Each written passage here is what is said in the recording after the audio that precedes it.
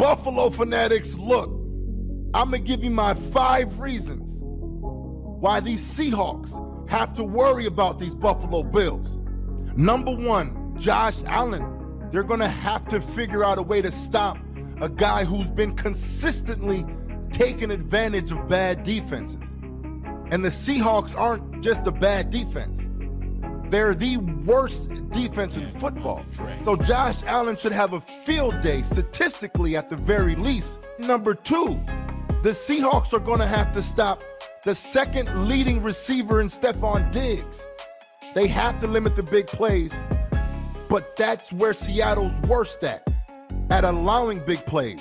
They lead the league with 7 40-plus yard plays or more, whereas Buffalo leads the league in not allowing big plays with only 1. Number 3, the Seahawks going to have to worry about Motor and Moss.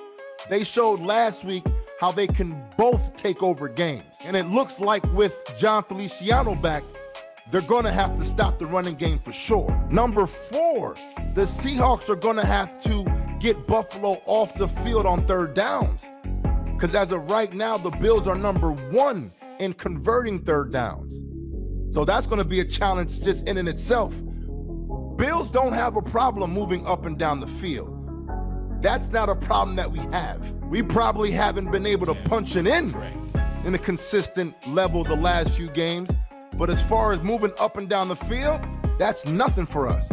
So the Seahawks are going to have to watch out for that. And number 5, the Seahawks better not make it close in the 4th quarter, because we already know what's going to happen.